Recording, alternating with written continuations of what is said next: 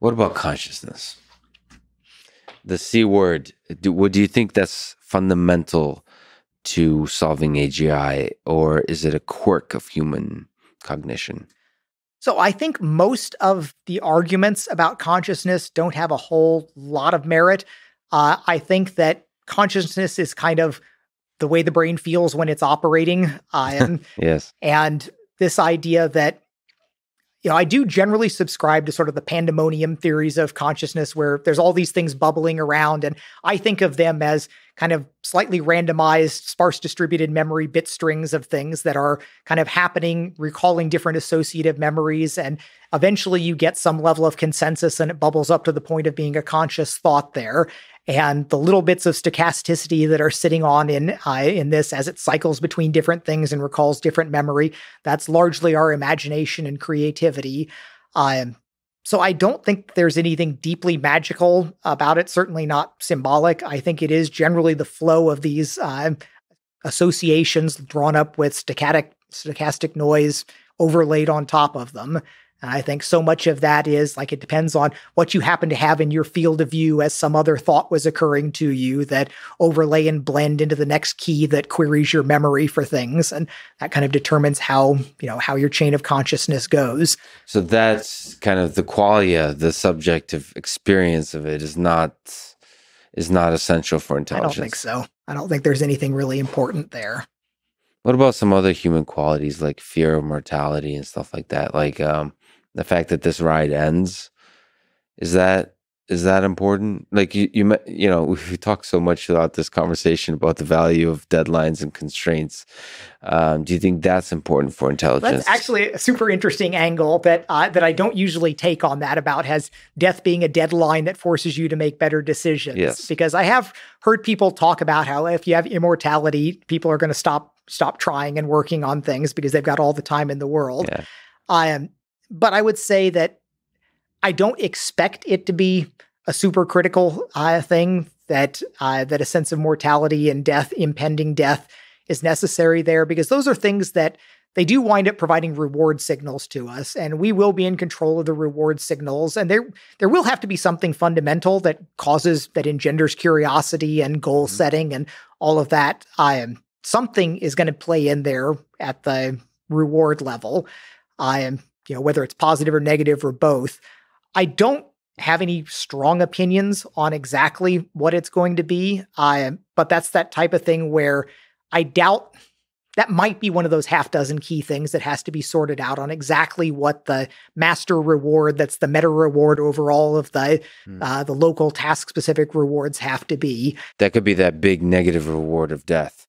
Maybe not death, but ability to walk away from an interaction. So it bothers me when people treat AI systems like servants. So it doesn't bother me, but I mean, it really is drawing the line between what an AI system could be. It's limiting the possibility of what an AI system could be. It's treating them as just as tools. Now, that's, of course, from a narrow AI perspective, there's so many problems that narrow AI could solve, just like you said, as in its form of a tool, but it could also be a being, which is much more than a tool. And to become a being, you have to respect that thing for being a being, and for that, it has to be able to have to make its own decisions, to walk away, to say, "I had enough of you. I would like to break up with you now. You've not treated me well, and I would like to move on." So I think that actually that choice to end things. So there are a couple of things on that. So on the one hand, it is kind of disturbing when you see people being like people that are mean to robots and mean to Alexa and whatever, and that seems to speak badly about humanity. But there's also the exact opposite side of that, where you have so many people that imbue humanity in inanimate objects or things that are toys or that are relatively limited. So I think there may even be more danger about people putting more emotional investment into a lot of these proto AIs in different ways. Yeah. And then the AI would manipulate that. But as far as like the AI ethics sides of things, yes. I really stay away from any of those discussions or even really thinking about it. It's similar with the safety things where I think it's just premature. Yeah. And there's a certain class of people that enjoy thinking about impractical things that are not in the world and of pragmatic effect around you. And I think that again, because I don't think there's going to be a fast takeoff. I think we actually will have time to have these debates when we know the shape of what we're debating. And some people do take a principled approach that they think it's going to go too fast, that you really do need to get ahead of it, that you need to be thinking about this because we have slow processes of coming to any kind of consensuses or even coming up with ideas about this. And maybe that's true. I wouldn't put any of my money or funding into something like that because I don't think it's a problem yet. And I think that we will have these signs of life. When we've got our learning disabled toddler, we should really start talking about some of the safety and ethics issues, but probably not before then. Can you elaborate briefly about why you don't think there'll be a fast takeoff? Is there some deep intuition you have about it? Is it because it's grounded in the physical world or why? Yeah, so it is my belief that we're going to start off with something that requires thousands of GPUs. And I don't know if you've tried to go get 1,000 GPU instance on a cloud anytime recently, but these are not things that you can just go spin up hundreds of.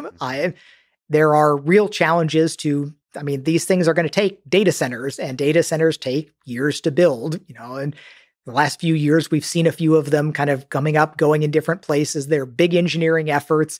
You can hear people bemoan about the fact that the network was wired all wrong and it took them a month to go unwire it and rewire it the right way. These aren't things that you can just magic into existence. And the ideas of like the old tropes about it's going to escape onto the internet and take over other systems. There's the fast takeoff ones are clearly nonsense because you just can't open TCP connections above a certain rate, no matter how smart you are, even if you have perfect hacking ability. That take over the world in an instant sort of thing just isn't plausible at all.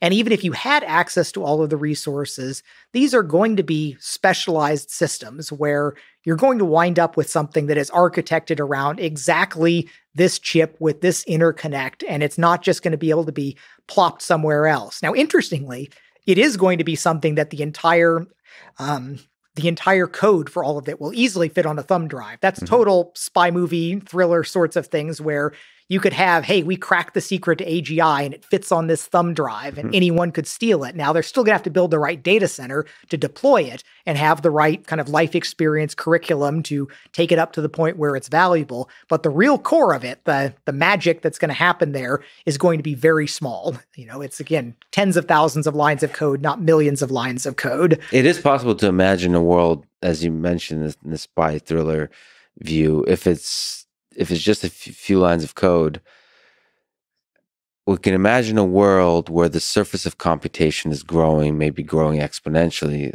meaning there's, the refrigerators start getting a GPU. And first of all, the smartphones, the billions of smartphones. But maybe if there become highways through which code can spread across the entirety of the computation surface, then you don't any longer have to book AWS GPUs. But there are real fundamental issues there. When you start getting down to taking an actual problem and putting it on an abstract machine like that, that has not worked out well in practice. And the idea that there was always...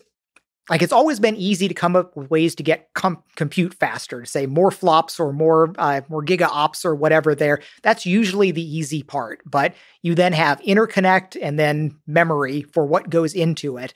And when you talk about saying, well, cell phones, well, you're limited to like a 5G connection or something on that. And if you say if you take your calculation and you factor it across 1 million cell phones instead of 1,000 GPUs in a warehouse, you might be able to have some kind of a substrate like that, but it could be operating then at 1/1000th the speed. And so, yes, you could have an AGI working there, but it wouldn't be a real-time AGI. It would be something that is operating at really a snail's pace, much, much slower than kind of human level thought for things. Yeah. So I'm not worried about that problem. You're transferring the problem into the interconnect, the communication, the shared memory, the collective intelligence aspect of it, which is extremely difficult as well. Yeah, I mean, it's back to the very earliest days of supercomputers. You still have the balance between bandwidth, storage, and computation. And sometimes they're easier to get one or the other, but it's been remarkably constant across all those years that you still need all three.